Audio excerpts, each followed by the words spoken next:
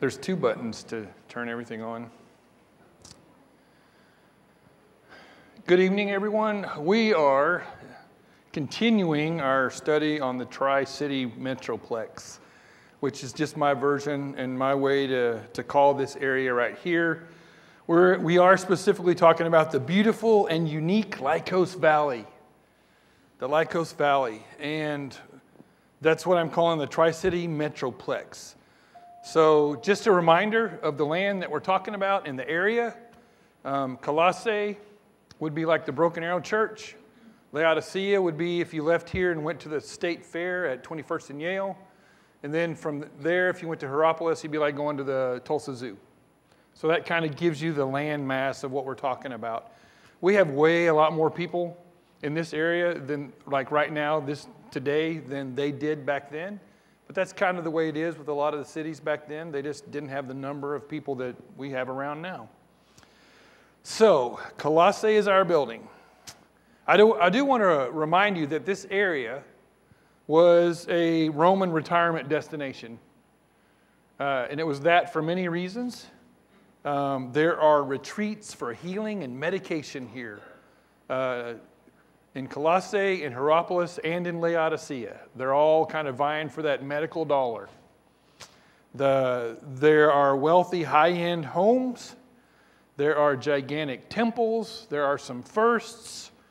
They had all that. Plus, they had some really cool places that you could come and see. So there was scenery. There was all this. And from the Bible, we even understand that there was a connection between these churches right here, even as the book of Colossians was written to the church in Colossae, but it said, be sure and pass that around. Make sure Laodicea reads it. And by the way, you read the letter I sent them. And I'll kind of make an assumption that Hierapolis also got to read those letters. Because I can't imagine they're up there on the top of their little, mammoth cliff, hot springs up there going, how come I didn't get to read it? So from the Bible, we understand that there is that connection. And let me kind of point out that connection from Scripture. Colossians 2, verse 1. I want you to know what a struggle I'm going through for you. Now that's the church in Colossae. For God's people at Laodicea, and for all those followers who have never met me. I do it to encourage them. Then as their hearts are joined together in love, they will be wonderfully blessed with complete understanding, and they will truly know Christ. Also in Colossians chapter 4, verses 12 and 13, and also 15 and 16, your own Epaphras, who serves Christ Jesus, sends his greetings. He always prays hard that you may fully know what the Lord wants you to do, and that you may do it completely. Verse 13, I have seen how much trouble he's gone through for you, and for the followers in Laodicea and Hierapolis. It's talking about Epaphras. Verse 15, give my greetings to the followers at Laodicea, especially to Nympha and the church that meets in her home. And this letter has been read to your people. After this letter has been read to your people, be sure to have it read in the church at Laodicea. And you should read the letter that I sent them as well. So, from the book of Colossians, from Scripture, we've received a glimpse of what God wants the Tri-City churches to make sure that they know. Kind of instructions on godly living, how you can grow in the Lord. And specifically, he's talking to them, but we know from Scripture, because we have those things today, that he is also talking to us. And so last week, we looked at the city of Hierapolis. And so I have the map of Hierapolis, and you can see the entrance gates to Hierapolis right there. If you put yourself on that road up by the necropolis is just their way to say graveyard. Okay? So if you put yourself up at the graveyard, start going south, going down the road, you hit 11. That's the entrance that we're looking at. So we're coming down the road. We're about to enter the city at the gate of Domitian. And this place, Hierapolis, is traditionally the place that the apostles Philip and Bartholomew took the gospel. And it's also traditionally the place that we believe Philip was martyred. We notice the Domitian Gate on the north end of the city. that gave praise to the Emperor Domitian, the Roman, the Caesar, and it gave praise to him as Lord and God. That's kind of what you would say when you came in. But I doubt Philip and Bartholomew said that. But that's kind of one of those things that, as a pagan, that's kind of what you would say and do by entering through that gate. You can also see there's 2 gigantic towers there. There's 3 arches, beautiful gateway. That street from about that point is going to run about 1.5 miles, and it's going to go all the way to the south end of town. In Hierapolis, we saw the Nymphaeum, which is basically a big city fountain. So some water was brought in by aqueduct. They filled up this fountain. It's where you could get a nice drink of water. Fresh water ran into this beautiful fountain, and it was attributed not only as the city, sustenance for fountain, for water, but it was also right there at the temple to Apollo. So as you partook of that water at the city fountain, you were also giving homage to Apollo. This is the temple of Apollo right beside it. It's kind of a little bit behind it, but right beside it, there's not a whole lot left. And I did want to point out something on this. That's pretty much all that's there, this big nice staircase going into it. But if you look off all the way to the right side, there's a dark area on the picture. Do you see that? It's actually a door that goes down into a cave. Now, the next thing we're going to look at is also called the plutonium, which is, again, right beside that. If you're looking at it, it's just going to be further to the right. They're all there together. And the plutonium is like the gates of Hades, where you can go down into the earth. Well, that's also a gateway that's connected to the temple of Apollo that was also called a gate of Hades, that you could go down into that poisonous cave, very much a poisonous cave. So this is the plutonium. That is a statue of Hades that's been put there. That entrance right there, there usually isn't water there. There wasn't water there in Paul's time. That was just a flat-out entrance where you could walk through.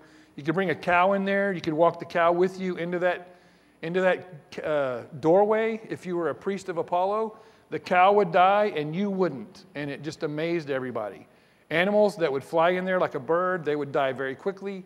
It's mostly because of the poisonous gases that were in there. And they've done geological studies. They figured all this stuff out, where it comes from. They figured out about how high what the level is. If you go below this, you're going to die. And if you stay your head above that, you can breathe fine. Or if it's, up here, then you can hold your breath.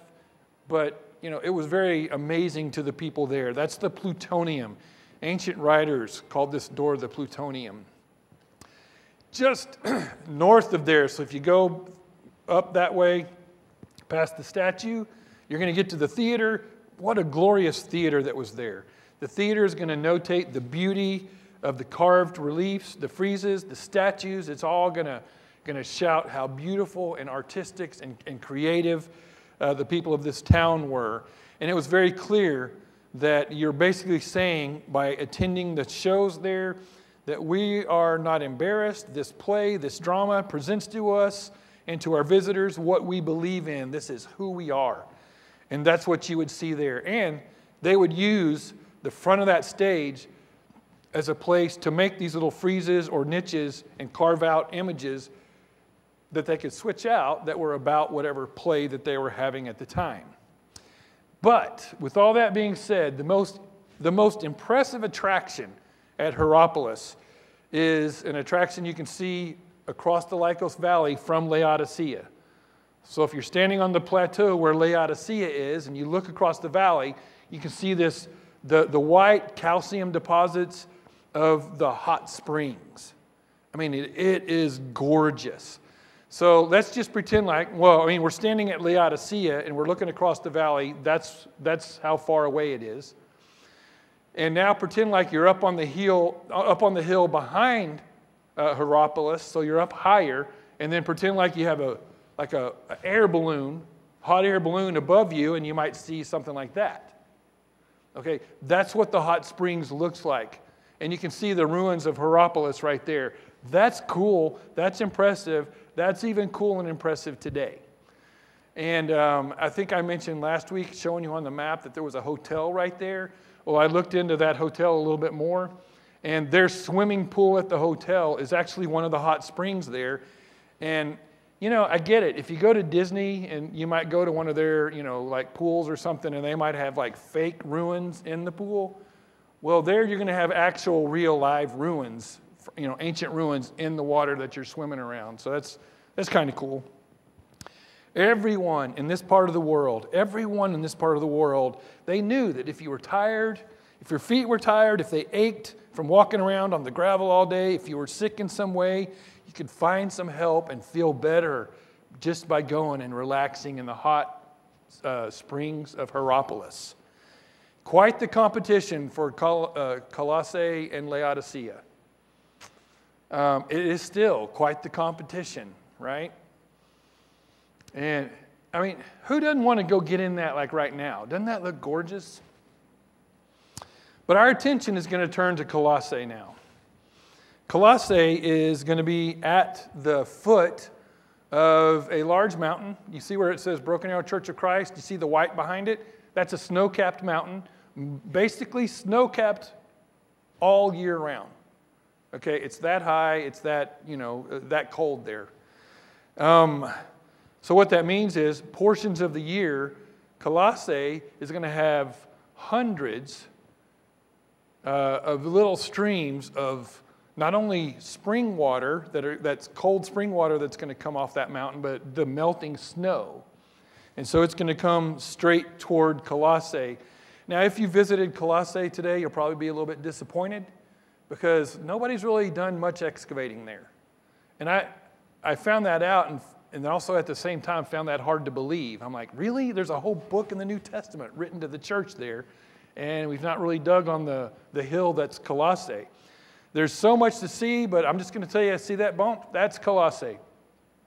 You can see the big mountain in the background. You kind of see snow on top of it, but that's Colossae, and I know you're impressed. Not much there to see today. Colossae, it did have an amphitheater. It did have an Acropolis, you know, where there was some temples and stuff like that, but we're not all sure what was there. And the theater, you can make it out because you can see that it's a kind of a dimple in the side of the hill, and you can, if you get closer, you can kind of tell that there were seats there, but that's what it looks like. And that road, that nice paved road, wasn't there back then, okay? That's what it looks like today. At the end of the first century, and in the time that the church was there when they received the book of Colossians, that was already a city in decline. That city was actually built hundreds of years before Hierapolis and Laodicea, and it had had its heyday, and kind of people had kind of started already moving away from there and moving to Hierapolis or even Laodicea. And Laodicea, it's at the bottom of that mountain, so these streams are coming down. And has anybody ever gone hiking up in Colorado in the summer when you got those streams coming down? Okay, yeah, and one time Kim and I went on what we called a wilderness trek with a bunch of kids from our church. And this is going to sound crazy, but to take a bath, they taught you to do what they called was porpoising. And it's where you get in a stream like that, and you do a push-up in it and get up out of it as fast as you can because it's like freezing. Okay, we did have one baptism while we were there in one of those crazy cold little ponds, you know, little lakes that were there. That's what's coming down. That's what's coming down to the Lycos River. That's what's helping that place be fertile, but that's coming right down the side where Colossae is. This clear, fresh, freezing cold, drinkable water. In the springtime and in the summertime, all this water's come flooding down, thundering over waterfalls, this cold, this fresh, this invigorating, good to drink water. Is anybody getting thirsty right now? So they knew that if you were thirsty or tired or needed some new life, how wonderful it was to go to Colossae and have that cold glass. They didn't have ice, right? They weren't doing the ice thing. But they had cold, cold water that would come out of the springs there. How wonderful it was to go to Colossae. So back to the map. These three cities are really, really close by. And I know that might be a little bit hard and busy, but I kind of wanted you to see the terrain. I am going to show you, that's Ephesus right there. It's about 120 miles all the way to Colossae right there. And you can see this nice valley here. This right here is the Lycos Valley. This right here was a Roman road. So it's going to be one of the main roads that Rome put all that money in to build, you know, where the saying, all roads lead to Rome. This is one of them that was going to get you to Ephesus so that you could take a boat to Rome. Hierapolis is right there. But there's another road to Rome that comes through right here. It's going to come past Smyrna. It's going to go by Sardis. We've already talked about Sardis, which is right there. It's going to head on around this valley right here by Philadelphia. I just called it by its nickname, but that's the original city of brotherly love. And then it's going to go on through a pass right here and make it down. That's another Roman road. So one of the cool big things about Laodicea is that Roman road is going to come by Hierapolis, but it's going to go straight to Laodicea, and then from there it's going to go on to Colossae and then on over that way.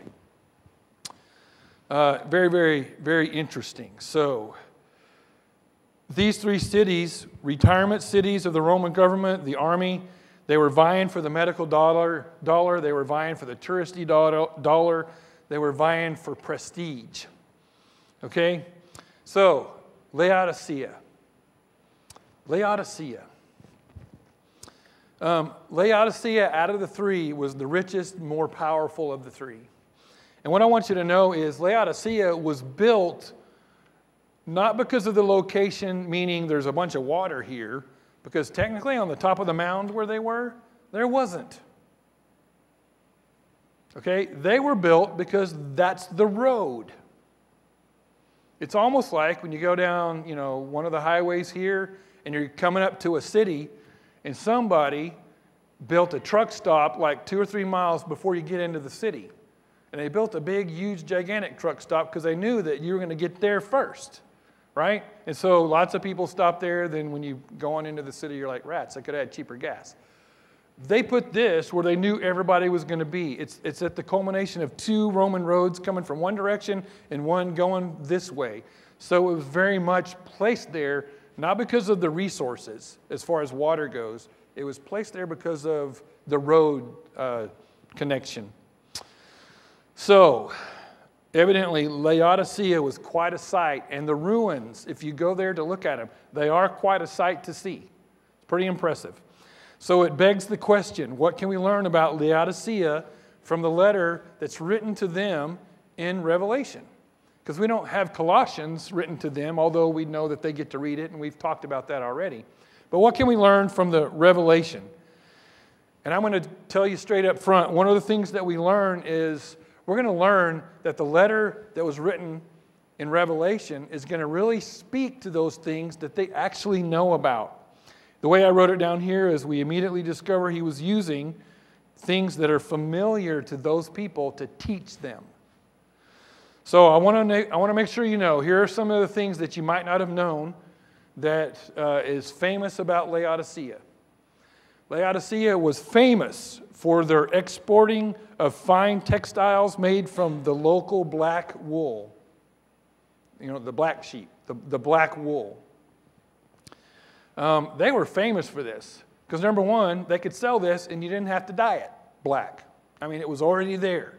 And it was incredibly soft. It was just an amazing thing. The wool was put into garments that were made for all sorts of kinds of things. It was not just garments. It was carpets and lots of things like that. So they exported this black wool.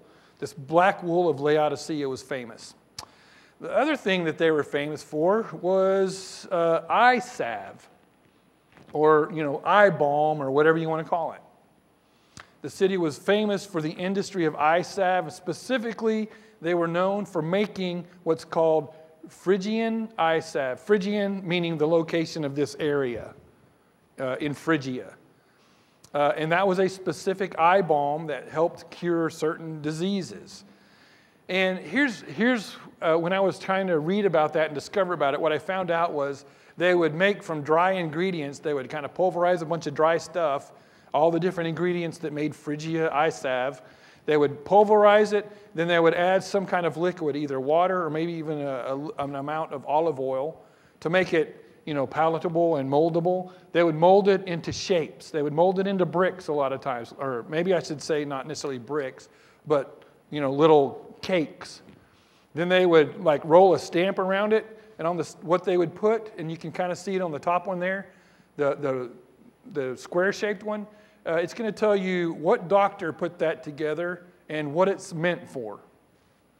Okay, I just found that interesting. It's kind of like its own prescription. It came from this medical facility, and it's meant for this. Usually this stamp was on it. Well, they didn't just make it in brick form. They made it also in what I would just call tablet form. And on the tablet form, or even on the brick form, they would stamp it. Okay, that round stamp right there is taken from one of the tablets that's been found, and we'll talk about that in just a second. But here's something interesting. The round one literally says on it, if you can make out all that and understand what all it means this. The collyrium, and that's another word for eye lotion or eye wash, the collyrium of Lucius Julius Salitatorus, to be applied with the fine brush for lipitudo, which means soreness or bleariness, or basically the inflammation of the eyes. That's pretty interesting. Okay, that's what that stamp means. Now, here's what I do want to tell you. Back in the 70s, they discovered a shipwreck off the coast of Tuscany.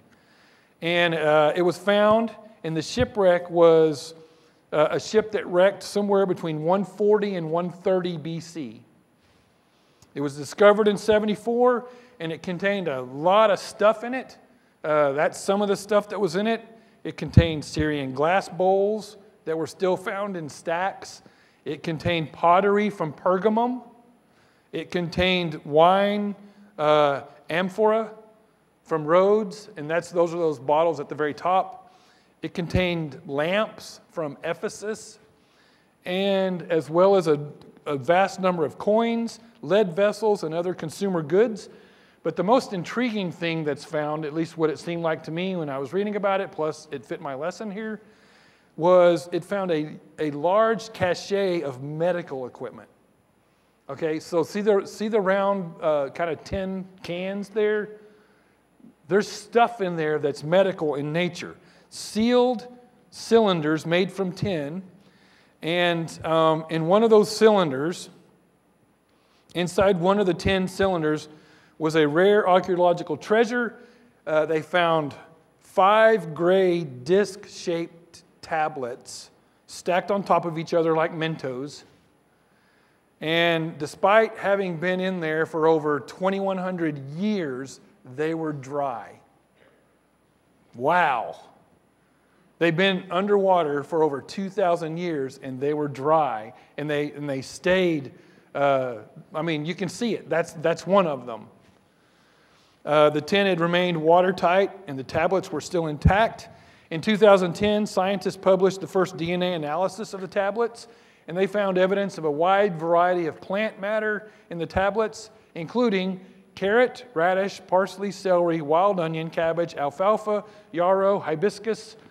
They also found these plants were known from ancient sources to be used for medical purposes. Now, I say it like that because we kind of know now that some of the stuff they used in ancient times for medical purposes really wasn't real helpful, right? So they analyzed it. They got the DNA of what that stuff was. And they still weren't sure, what is that? I mean, what are they trying to do with this? What is this supposed to have cured? So an Italian team of researchers believe they found the answer. And the answer that they have found was that this was the eye salve tablets from Laodicea. Now that's cool, and that's why it fits my lesson. That's why I'm even bringing it up. Archaeologists from the Archaeological Superintendents of Tuscany, chemists from the University of Pisa, and evolutionary biologists from the University of Florence examined the components of the samples from a broken tablet, and they found organic components, identified starches that show evidence of having been cooked, animal lipids, vegetable lipids, beeswax, pine resin, and 53 kinds of pollen, including, 40% of the pollen they found was from olives, from the olive tree. 13% was wheat pollen, and then they have also trace amounts of vegetable charcoal, which I found that interesting. They also found some fibers, and it looked like that was what was left over of what they wrapped the tablets in. And they found kind of the remnants of the fibers, but they also found what it looked like on top of the fibers. Therefore, you have that picture of what we showed earlier that was kind of drawn, but that was the image that was on top of the tablet. Isn't that awesome?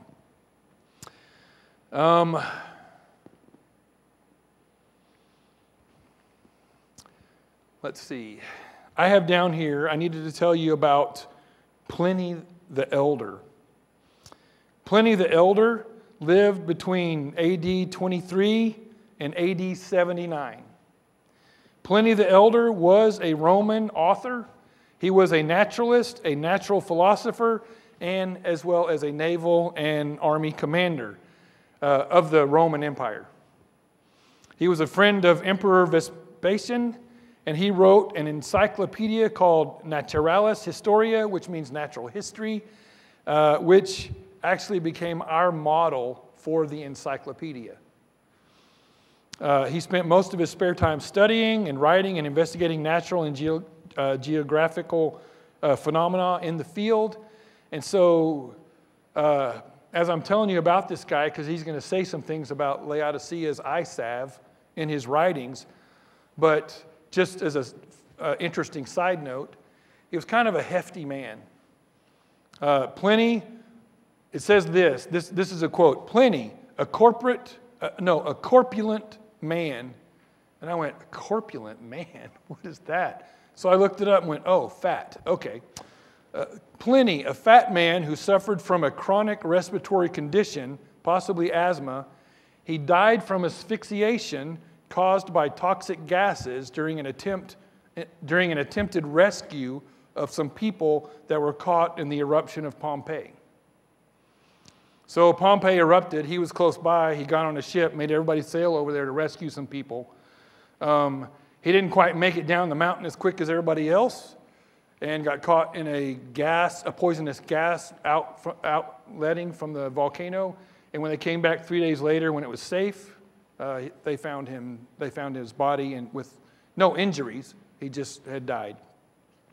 So Pliny the Elder, along with a Greek physician, Pedanius Dioscorius, both mention that zinc oxide was used and collected from the walls of furnaces and that were used for copper casting, but they used that zinc for medical purposes, and that's also found in these tablets. Interesting fact, the large round shape of these tablets, about 3 to 4 centimeters in diameter, half a centimeter thick, also indicate that they're going to be used for eye treatment. And here's an interesting fact. The word calirum that I had mentioned, that I read a while ago, is actually derived from the Greek word kalura, which means small round lobes. So that's what those things were called. Okay? These small round lobes, collyrium, and collyrium is the word for eye salve. So they got the word eye salve from the word small round loaf from those tablets. Does that make sense? I just thought that was kind of cool. All right. So Laodicea is known for having this medical treatment. They're known for having a hospital. They're known for having a school to teach this medicine. And did you know, we're going on to the next thing that Laodicea was famous for, concerning their wealth and their self-sufficiency. Okay, the wealth of the inhabitants of Laodicea was widely known in the ancient world. I mean, widely known. Laodicea minted its own coins and minted a lot of them. And so if you get on the auction today, if you can read that little bitty writing, you can see what those coins are actually going for as of today, if you wanted to buy one. Okay? So you can get these today. These coins were minted in Laodicea. They might have had Zeus, they might have had Asclepius, they might have had Apollo. Later on, they might have had one of the Roman emperors, all on these coins. And this place is going to be famous for its banks. Now, we've already talked about a place that was famous for its being a bank, but that's because it was a temple, and who would attack a temple and try to rob a temple? Well, they actually had banks here. They were famous for their banks. Even the famous Roman orator and statesman Cicero used the banks here. Their minted coins and their banking system was based upon the gold reserves that they had on deposit from everybody who brought their gold in. Okay, so they were known for their money, specifically gold, and then making coins as a basis for their banking system. This is the first city that we've ever studied that I've ever found a list of famous people that were born in this city. I mean, including Ephesus. I don't have that. You know, who are the famous people from Ephesus? I don't know.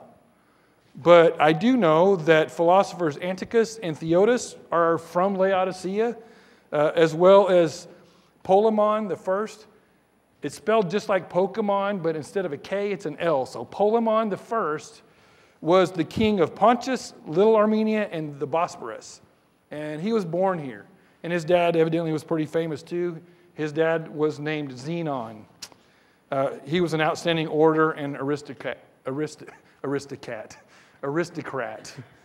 Since the city is located in this region, and we know because just across the valley they got these hot springs, this is a geological kind of tumultuous region, can I put it that way? You probably knew this, but maybe not. It often had earthquakes. And I don't mean the kind we get here in Oklahoma, we're like, did that happen? Did I feel something? But I mean like earthquakes like in Japan or like California.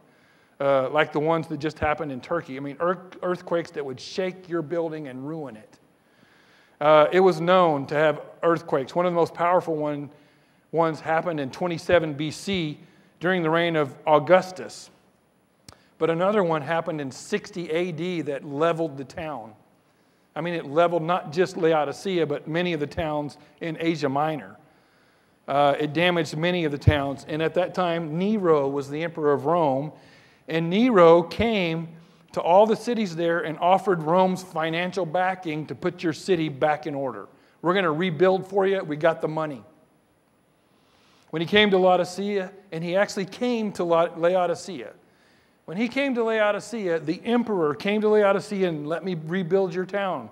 This was the answer of their citizens. Thank you very much, emperor, but we are rich. We have acquired great wealth, and we don't need anything. You can keep your money.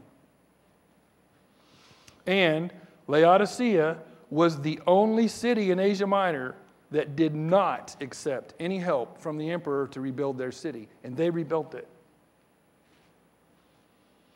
Now, with those things in mind, listen to John in Revelation. I forgot to show you the columns. That's supposed to be banking. Listen to John in Revelation. And imagine Jesus saying this, because that's who is. This is what you must write to the angel of the church in Laodicea. I am the one called Amen. I am the faithful and true witness and the source of God's creation. Listen to what I say. And if you're following along with me, I'm now going to skip the next two verses. We'll get back to them later. Verse 17. Jesus is saying this to the Christians in Laodicea. You claim to be rich and successful and to have everything you need, but you don't know how bad off you are. You are pitiful, poor, blind, and naked. Buy your gold from me. It has been refined in fire, and it will make you rich. Buy your white clothes from me. Wear them, and you can cover up your shameful nakedness. Buy medicine for your eyes from me, so that you will be able to see. I correct and punish everyone I love, so make up your minds to turn away from your sins. Listen, I am standing at the door knocking. If you hear my voice, open the door. I will come in and we'll eat together. Everyone who wins the victory will sit with me on my throne, just as I won the victory and sit with my Father on his throne. If you have an ear, listen to what the Spirit has to say to the churches. I want to point out, Jesus is using all the famous qualities and attractions of Laodicea as illustrations. Okay? He's using them to cause them to pause and give reflection to your Christian walk. Okay? Buy your gold from me. Buy your white clothes from me. Buy your medicine for your eyes from me. Okay, can y'all hear that? Now, I hear that, and the only thing that kind of sounds a little wonky is he said white clothes. Because you heard me say earlier that Laodicea is famous for what? Yeah, for black clothes. So I'm studying this going, well, what's up with that? And so I can give you a guess. Why wouldn't he say buy your black clothes from me? Because that would fit the pattern there. And the only answer I know to give you is to look at the bigger picture of the book of Revelation. Okay, so as you look at the whole book of Revelation, you can see that Jesus is kind of prescribing to the Laodiceans what you need to do to get back in good graces with me, to get your focus back in the right direction. Okay? And in that, he's going to say, you need to purchase white clothes. You know, and you're going to do that to clothe and get rid of and hide your shame and the shame of your nakedness. And here's what I mean by that. White garments in the book of Revelation, it's a theme. Okay? It's a pattern. It's going to be something you read about. And white clothes in the book of Revelation are very illustrative of an important idea God is trying to get across. So earlier in the letter, this is in chapter 3, but earlier in the letter of chapter 3, we're going to read the letter to Sardis, and it's going to say, a few of you in Sardis have not dirtied your clothes with sin. You will walk with me in white clothes because you're worthy. So you can see how white clothes are used there. In Revelation, in the very next verse, and he added that those who overcome will be clothed in white garments. Okay, so you can see this theme about what white means. Later on, we're going to see in Revelation 4, the 24 elders around the throne are clothed in white garments. And at the end of the book, Revelation chapter 20, when the heavenly army of believers comes with Jesus, they are also clothed in white linen. Okay, they are also clothed in white linen. That's Revelation 20, verse 14. And the bride of Christ is clothed in fine, bright, clean linen. And that linen is described in Revelation 20, verse 8 as the good things God's people have done, or as the New American Standard words it, the righteous acts of the saints. So what is the white clothes? The righteous acts of the saints. Now, it's going to make a little bit more sense when you go back and figure out he's telling them, you need to get your righteous acts from me. Can I just ask this? As opposed to getting them from where? How about this? From your city. From what your culture thinks is righteous acts. If the Laodiceans were to buy righteous acts from Jesus, it would be very similar to being prescribed, hey, get your gold from me. Okay, you want pure gold? Get it from me. And the Laodiceans should trade in their own selfish pursuits, giving themselves fully to God. And I kind of get that's the impression, and that's what he's trying to say. Give yourself to God, but you give yourself to God not in order to gain some kind of positional righteousness. That's a weird way to put it, isn't it? You don't give yourself to God to gain something. You know, if you're dating somebody and they're a member of the church and you're not, you don't become a member of the church so that you can just prove something to that girl and maybe she'll like you and get married with you, and then you can quit. Okay, that's like a positional righteousness. You're trying to gain something. You're not going to say things like this. Well, It's obviously that I'm a spiritual giant because I'm the CEO of a company. It's obvious that I must be an awesome steward because I'm a CEO. And it's obvious that I should be one of the elders of the church. You know why? Because I'm a CEO. That's positional righteousness. That's positional righteousness instead of saying something like this. Because somebody is a good employee and they work as if they're working for the Lord and not for man, that's what matters. Do you see the difference? So again, where do our selfish pursuits come from?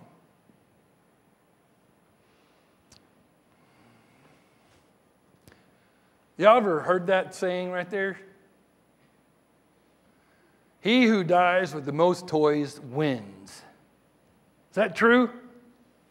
Our world thinks it is. When I typed in that phrase, I could find everybody actually supporting that phrase. And they were showing you all the stuff that you could have. And they were taking pictures of their garage and their lake homes to show you all the cool stuff that they had to prove that they're the winners. Okay, the Laodiceans should trade in their own selfish pursuits, giving themselves to God in order to gain a righteousness that only comes through Him. So I added something. Can y'all see what that is, right? That is a hearse at a graveyard with a U-Haul trailer hitched up to it. What is wrong with that picture? What's the phrase? Ready? Say it. Yeah, you can't take it with you. You can't take it with you. In my notes, I wrote it like this. You can't take your horse and trailer with you. I meant your hearse and trailer with you. Okay, that was really bad. Jesus is going to look at the values and the pursuits. Okay, let me back up. Jesus looked at the values and the pursuits of the Christians in Laodicea and had something to say about it. Okay, now I'll go back to what I just said. Jesus is going to look at our values and pursuits and make a judgment about it. He's going to do that individually, I believe. He may even be doing it congregationally. He seems to be talking to the church of Laodicea.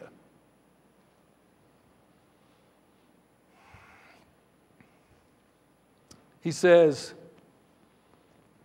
verse 15, I'm going back to those two verses. I know everything you have done.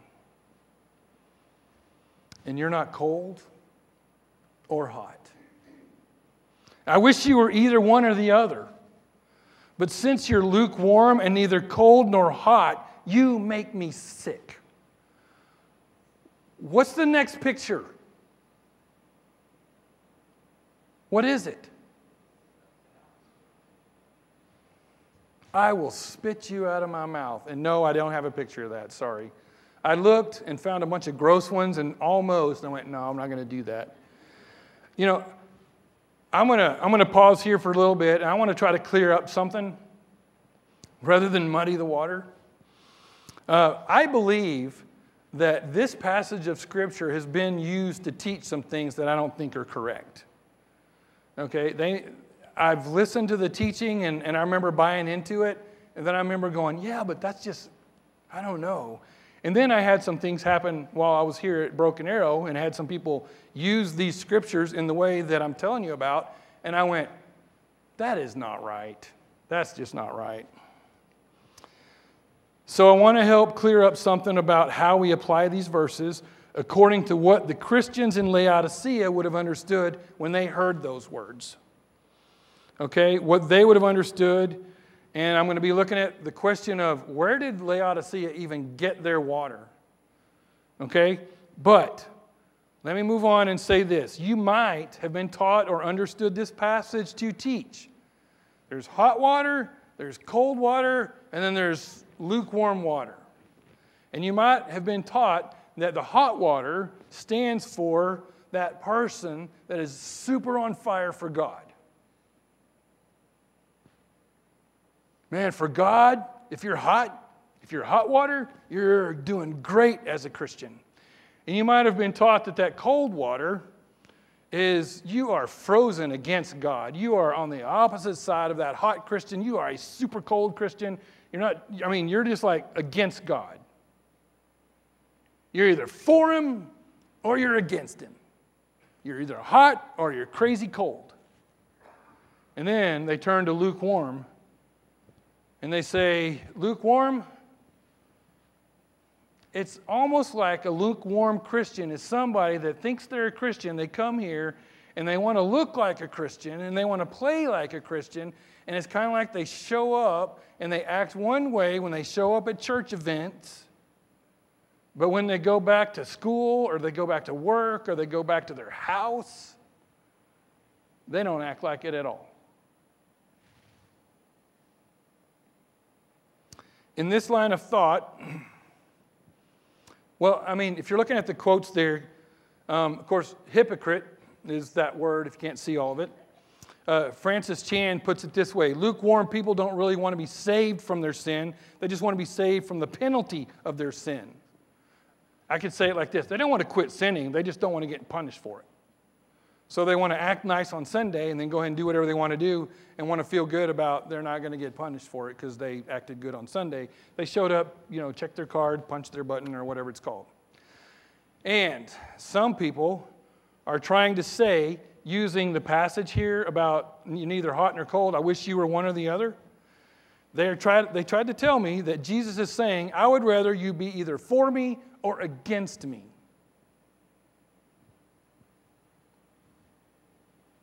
Than be a hypocrite.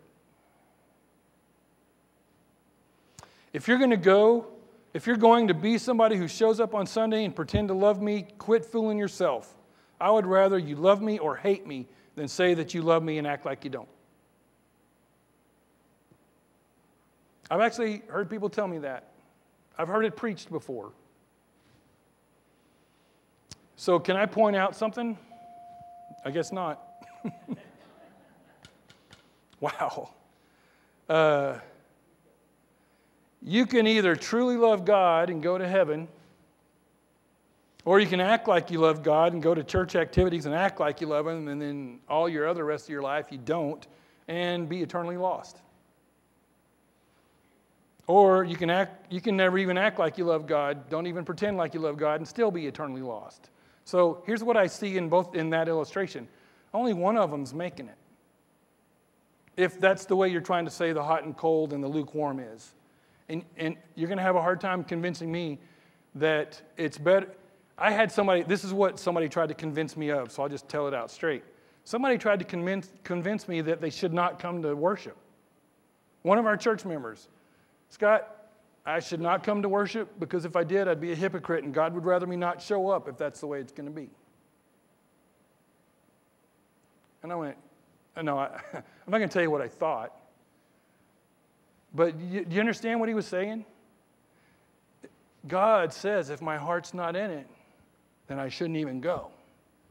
I'm going to tell you straight up, my wife doesn't feel that way about me.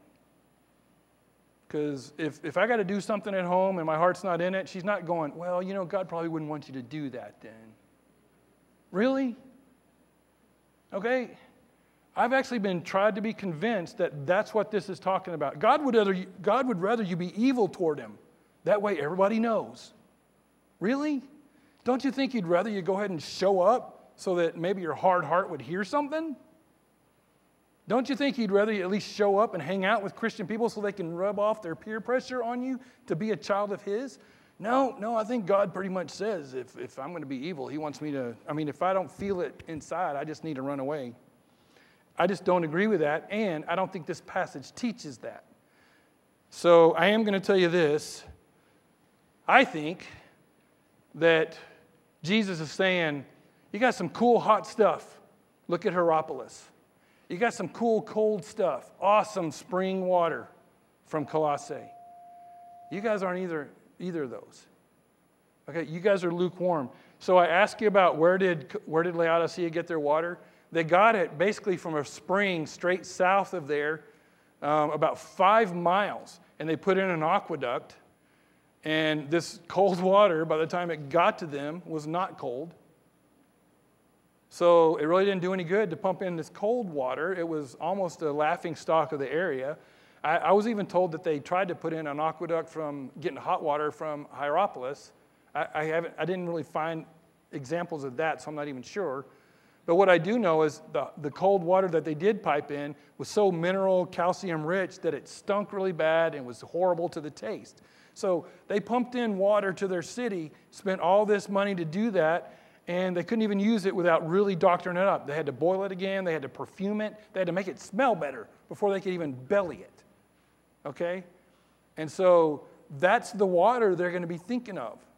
And I was going to show you a map like that one where I could show you the pumping station where that water came in, where they started sending it to other places of the city, and it was so corroded. That's it. That's not a big like anteater pile. That's actually the water station, the first one that came in from the aqueduct and started sending it, and it's so corroded. But they used it anyway, and they ended up having to pay a bunch of people just to walk in water, plus what they could boil and perfume and use. All right, I know that's kind of the bell is up, the time is gone, so we're going to say that. Let me read my little closing phrase way down here, and it goes like this. The state of the church in Laodicea was one of self-satisfaction and complacency. Okay, and apparently the Christians had bought into the city's ideology. Okay, they enjoyed a high degree of comfort, a high degree of prosperity, a high degree of self-confidence and do-it-myself factors, which I believe led to a horrible conclusion on their part of how they acted out their Christianity, and therefore they misunderstood their condition.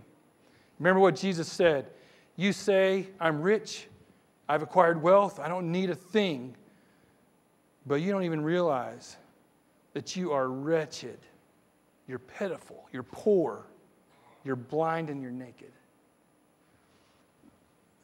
Without going into further, I just say, let's just make sure that individually we take an inventory of where we are and where our priorities come from and how we put that into play.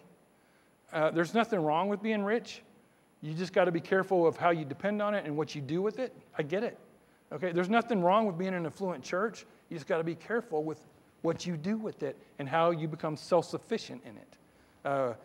I could say America has to worry about that. I could say our church has to worry about that. I could say individually we have to worry about that. Let's bow in prayer and then we'll be done. Father, thank you for the words of admonition that you've given to the church in Laodicea. Father, we know that even all the churches there may have struggled with this very thing, but maybe the church in Laodicea more mightily than the others. Father, if that's our condition, may our eyes be opened. May we allow Scripture to permeate us so that we see what you expect from us and we're able to allow our hearts to be malleable and to be able to be shaped by you. Father, we have this deepest prayer in Christ's name. Amen.